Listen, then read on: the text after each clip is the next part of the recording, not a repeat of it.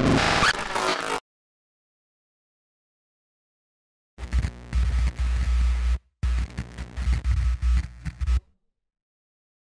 va parler des meilleures armes de Séphiroth dans Final Fantasy VII Ever Crisis. Pour l'instant, on en a 9, le personnage vient à peine de sortir, donc il est possible que cette vidéo devienne vite obsolète. Cela dit, ça peut toujours en aider certains, et donc je vous propose de commencer tout de suite avec la pire arme dans ce classement, le katana de mithril de type 0. On voit clairement la référence à type 0, mais malheureusement, ça n'en fait pas une meilleure arme. Il ne faut donc pas s'étonner que le katana mithril type 0 soit en bon dernier sur cette liste. Presque toutes les armes auto-améliorantes de défense se classent en bas de la liste de niveau pour chaque personnage, et il y a une bonne raison à cela. Les stealth buffing weapons, c'est-à-dire des armes qui vous donnent des buffs quand vous les utilisez. N'hésitez pas à réagir d'ailleurs dans le chat, bien dans la section commentaires, pour me donner vos favoris. Par ailleurs, le katana de type 0 en mithril améliore donc la défense physique de Séphiroth avec une puissance moyenne pendant 36 secondes. Il applique également une régénération de 9% et une guérison de 11%. Ce ne sont pas de mauvais pourcentages, mais on ne peut pas donner ces buffs à quiconque d'autre. Séphiroth propose donc des options d'armes secondaires bien supérieures avec d'autres armes.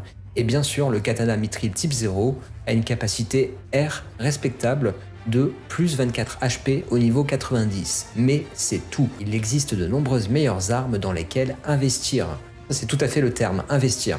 Vu le temps qu'on y passe. Arme suivante, nous avons le Glay Raid. Alors difficile à prononcer celui-ci, mais en l'occurrence, il s'agit de la deuxième moins bonne arme de Séphiroth. Bien qu'il y ait quelques problèmes flagrants, c'est une arme physique qui inflige 350% de dégâts physiques non élémentaires à tous les ennemis avec un taux critique de 10%. Donc ce pourcentage de dégâts en soi est plutôt cool, mais Séphiroth est avant tout un personnage doué en attaque magique, donc ce n'est certainement pas une arme idéale pour lui. Bien que ça soit une arme qui gonfle l'attaque physique, malheureusement elle reste trop spécialisée et trop contextuelle, trop situationnelle pour réellement être pertinente dans la plupart des combats.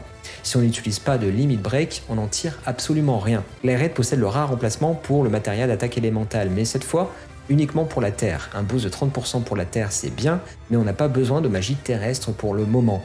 Sauf certains ennemis, si vos options d'armes secondaires en attaque physique sont limitées, la raid reste un bon choix, mais ce n'est certainement pas une arme que je recommande pour le build de Séphiroth. L'arme suivante, on en a déjà parlé, et bien c'est la lame Shinra de modèle 1, Shinra Blade modèle 1. S'il y a bien une chance improbable d'affronter un boss qui résiste à la foudre, à la glace et au feu, Séphiroth dispose toujours d'une solide option d'arme principale, cette fameuse Shinra Blade de modèle 1. La lame Shinra donc inflige 500% de dégâts magiques non élémentaires à un seul ennemi avec un taux critique de 10%. Les armes à cible unique sont généralement plus efficaces lorsqu'il s'agit d'un contenu plus difficile, donc le pourcentage de dégâts de base élevé est très intéressant. En plus de 2 emplacements en attaque magique, il possède un 3e emplacement d'attaque haut assez étrange, mais celui-ci devrait en fait s'avérer très utile lorsqu'il est associé à un matériel spécial Water Blow pendant les combats contre Ramu. Les capacités, elles, restent plutôt correctes, l'attaque n'est pas idéale pour un Séphiroth plutôt doué en magique, mais au moins c'est un plus 24 et pas un plus 16. La puissance des capacités n'est pas inutile non plus, bien qu'elle reste très spécialisée, la plupart des joueurs ne cherchant pas à l'étendre lors de la création de personnages. Est-ce qu'il s'agit de la meilleure arme pour battre Ramu? Certainement. Mais est-ce que ça signifie que le reste du temps elle est bonne? Certes, elle est solide, mais ce n'est pas la meilleure. On commence à rentrer dans les bons là, vraiment dans les très très bons. Aurore boréale, c'est l'arme suivante, Northern Light. Elle fait plus du double des dégâts de Nameless, arme dont on n'a pas encore parlé, avec un pourcentage de dégâts physiques non élémentaires de 320% et autant de debuffs, sauf qu'au lieu de réduire la défense magique, Northern Light diminue l'attaque physique. Le matériel d'E-Brave a été un MVP pour de nombreux joueurs et est souvent la seule raison pour laquelle les joueurs ont pu terminer un contenu de plus grande difficulté. E-Brave, c'est ce qui rend en gros les combats difficiles un peu plus simple à appréhender. Northern Light a une puissance supérieure, commençant à moyen et augmentant jusqu'à élevé. Contrairement à D-Brave, ce n'est pas un emplacement de matériel inutile, puisqu'on ne peut pas encore synthétiser D-Brave et que D-Brave a des sous-statistiques pitoyables. D-Brave, pour la faire court, c'est un matériel qui permet de caster des debuffs sur les ennemis. Voilà, ça vient du premier jeu, ça vient de Final Fantasy VII, le jeu d'origine. C'est ce que je voulais dire par le premier jeu. Le debuff de Northern Light a également une durée assez longue qui peut s'étendre jusqu'à 20 secondes. Juste au-dessus, nous avons une arme jumelle, en quelque sorte, tout aussi efficace à mon humble avis, la Nameless, l'anonyme. Chaque joueur reçoit une copie gratuite de la lame Nameless après la mise en ligne de la mise à jour de Young Séphiroth. Et c'est un cadeau plutôt sympathique. Contrairement à la Zweihander ou à Apology in Hell, les armes gratuites de Zack et Glenn que nous avons tous reçues, Nameless est une arme de soutien qui inflige 150% de dégâts physiques non élémentaires à une seule cible, ce qui en soi n'a rien d'extraordinaire. Mais ce qui la rend intéressante, c'est le debuff en défense magique qu'il applique à l'ennemi lorsqu'on le frappe. La puissance de debuff commence à un niveau très bas, mais on peut l'augmenter jusqu'à un niveau moyen. On peut obtenir jusqu'à 24 HP en plus de la Nameless au niveau 90, et le plus 9 en résistance contre l'électricité est un buff assez décent pour combattre Ramu.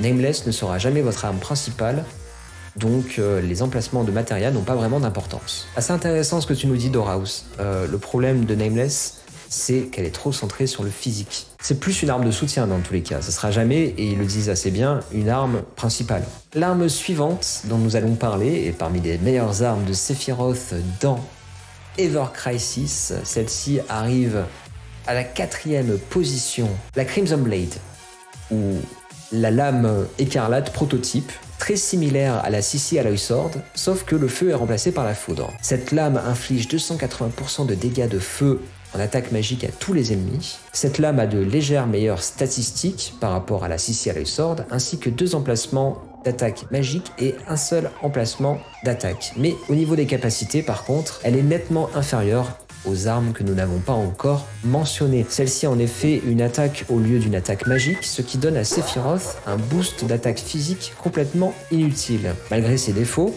le feu reste un élément très pertinent dans Ever Crisis. Donc, c'est pourquoi la prototype Crimson Blade devrait aider les joueurs cherchant à farmer la tour d'invocation de Shiva. Je comprends pourquoi elle est dans le top 4, et à vrai dire, jusqu'à présent, il y a une certaine logique dans l'évolution ici.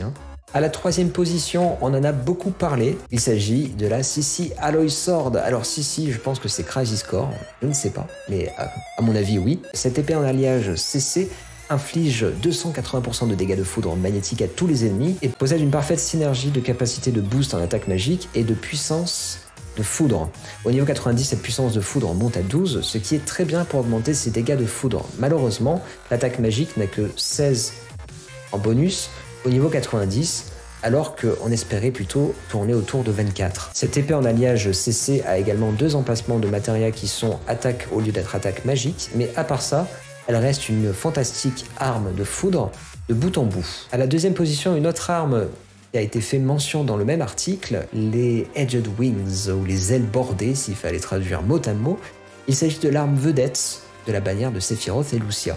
Edged Wings, la meilleure arme principale de Séphiroth, qui inflige 444% de dégâts de glace magique, à moins qu'un boss ne résiste à la glace. C'est l'arme qu'on souhaite posséder lorsqu'on utilise Séphiroth. Le seul défaut de cette arme, c'est le temps de réalisation de l'attaque aérienne Frost Blade, qui prend un certain temps. En tout cas, il n'en reste pas moins la 2e meilleure arme de Séphiroth, et à ce titre, il n'est pas étonnant qu'elle soit diablement efficace. À la 1re position, nous avons Aonibi, ce qui ne surprendra pas grand monde pour les joueurs de Ever Crisis, on est d'accord. Après de nombreux boss de Ever Crisis immunisés contre des tonnes de debuffs, les effets des buffs sont sans doute le bien le plus précieux. Aonibi, c'est la première arme de Final Fantasy VII Ever Crisis à améliorer automatiquement l'attaque d'un personnage. En effet, il améliore l'attaque magique de Séphiroth avec une puissance moyenne pendant 36 secondes. Il fournit également une régénération de 9 secondes et un taux de guérison de 11% pour Séphiroth. La capacité de boost est également très pertinente et les 16 points bonus en HP sont parfaits au niveau 90. Aonibi est clairement la meilleure arme secondaire pour Séphiroth. Voilà ce qu'il en est donc pour les meilleures armes de Séphiroth, et en espérant que vous ayez eu plus de chance que d'autres personnes, notamment moi. Je sais pas ce que j'ai avec les jeux gacha,